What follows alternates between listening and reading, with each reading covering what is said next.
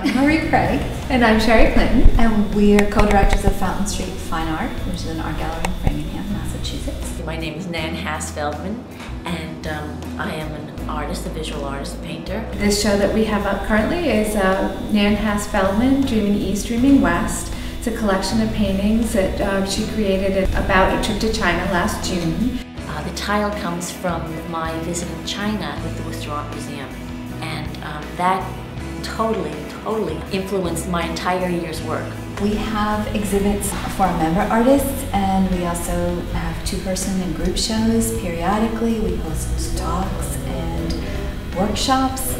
We're really a way to connect the artists and the art-loving public. It was a pretty cool place. This is the Bancroft Building in Framingham. The building is 101 this year. The gallery is an idea that's been in my mind for a few years now, and I bounced the idea off Marie, and this space opened up and was offered to us a year ago, January.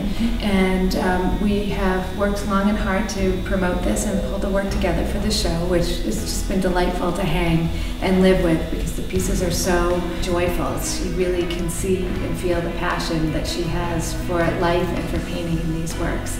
So I hope people enjoy the show, and I hope to take away from it also a love of creativity. And there are people who have come here to look at the work and who've bought their very first piece of original art ever. It's wonderful to see.